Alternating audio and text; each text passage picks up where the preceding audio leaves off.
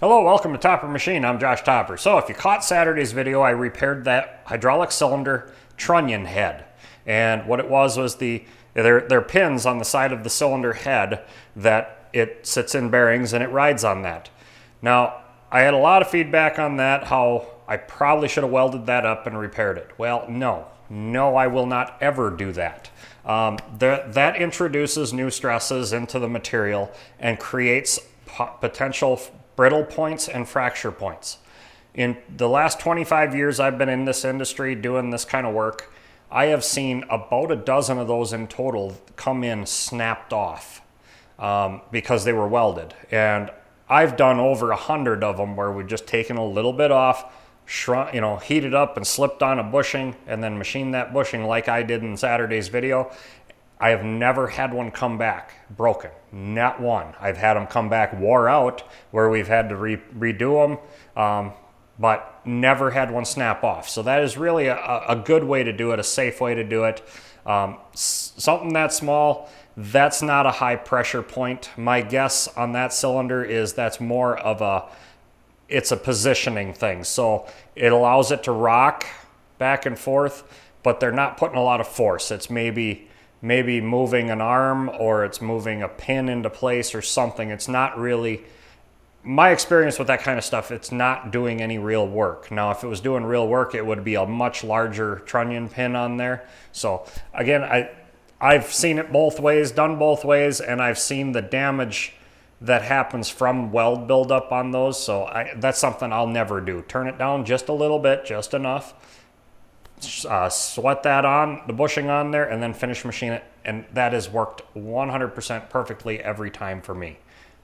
Now, there was a lot of good questions and comments in that video, and one of them was why have I been using the Monarch lathe a lot more lately?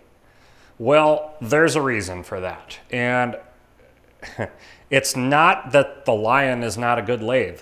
It is an amazing lathe, and I love that thing.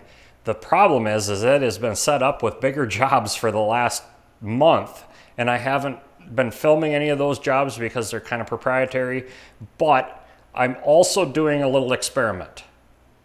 And that experiment is finding out if I still need my little Monarch. I've had this machine. This is the very first machine I bought when I started my shop back in, well, actually I bought it before I started my shop. I had this back in 2004, and then I built the building in 06, and I went in full-time in the shop here in 2012. So I've had this is the very first machine that I've purchased. This and the one Bridgeport over there. But it's tired. It's got wear on it. It's not the tightest machine anymore. It still does good work, but you gotta know what you're doing, and that's with any old machine that's wore out. It still does great work. I do a lot of work on it, but I'm trying to determine whether or not all the work that I do on this lathe can be done on the 18-inch Monarch instead. One of the big reasons, too, is it's shorter. I would have to raise it up. I bend over a lot to do this. That lathe is taller. It's a bigger swing. It's got everything going for it. It's a very smooth machine. And the 18-inch is one that I plan on keeping anyway. So I'm just doing the experiment to see if I can actually justify letting this machine go. So if anybody's interested, this machine may be coming up for sale in the next couple of months. I'm still toying with the idea because, sentimental value. This is the very first lathe I ever bought.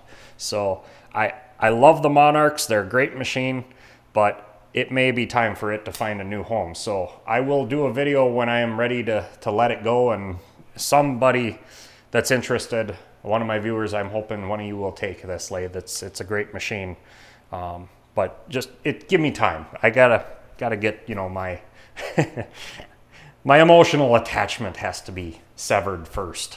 I still love this little machine. I've been through a lot. This lathe and I have been through a lot of stuff together. But anyway, so that's what's going on there. I'm not using the Lion because it's doing other bigger jobs. I'm doing the experiment, so I've been running the bigger Monarch a lot more just to make sure that I can justify getting rid of this at some point. So that's what's going on there. And as you can see here in the high bay, it's a lot brighter. We've added some lights in here like I did over in the low bay here a few weeks ago. I'm going to be adding more in here, but it has definitely helped. It's helped me with my visibility. Right now, as you can see, the Lion does not have a job in it. I actually just finished a job, and I'm going to be throwing another one up there real soon here. So that I can't film either, unfortunately. We're starting to get to the point where I'm starting to run out of some content because I've got so many jobs that I can't film, but I'm working on some that I can. We've been doing a lot of upgrades here in the shop. One of those upgrades is the digital readout added to the Mori vertical shaper. So that has been an amazing upgrade. I just did the first job on this with using the digital readout, and boy did that help. I didn't have to worry about bumping my indicators. A lot of things really improved with adding that digital readout, so I'm very happy I did that. And that came about because one of the encoders on the Lucas boring mill finally died. After 10 years of in-service use, one of the machine DRO encoders died on me. Not a big deal, so I ordered up everything to replace that encoder, add the third axis to the boring mill, and then I ordered up everything to set this machine up. So I took the 2-axis readout off the boring mill, moved it over here to the slaughter, put the 3-axis readout on the boring mill, and just a big upgrade in here altogether. So very happy with that. And I know a lot of you have commented on Anchor Lube, how I really kind of pushed that stuff. I have really switched over almost 100% to using Anchor Lube, except for in the Lion lathe where I'm still running my flood coolant. But I've been experimenting with the Anchor Lube, and there's going to be some talk of that coming up, but I have been thinning it, so very thin, to a consistency that I can run it through the cool mist and spray it. And so far, I am extremely impressed. I just did a slot on the slaughter here just the other day, finished that job up. It was kind of a rush, and boy, did that cut nice. So I'm very happy with the Anchor Lube, and my experiments with thinning it have been amazing. So I've switched exclusively to that with the exception of the flood coolant and the Lion. Very happy with that product all around. It's just so much cleaner in the shop. I'm not generating smoke from oil and things like that, so much happier with that. So we got a lot of things coming up, a lot of cool videos I'm working on yet, more projects. I got the cylinder for the steam engine, my steam engine, sitting over here on a pallet that we're gonna bore.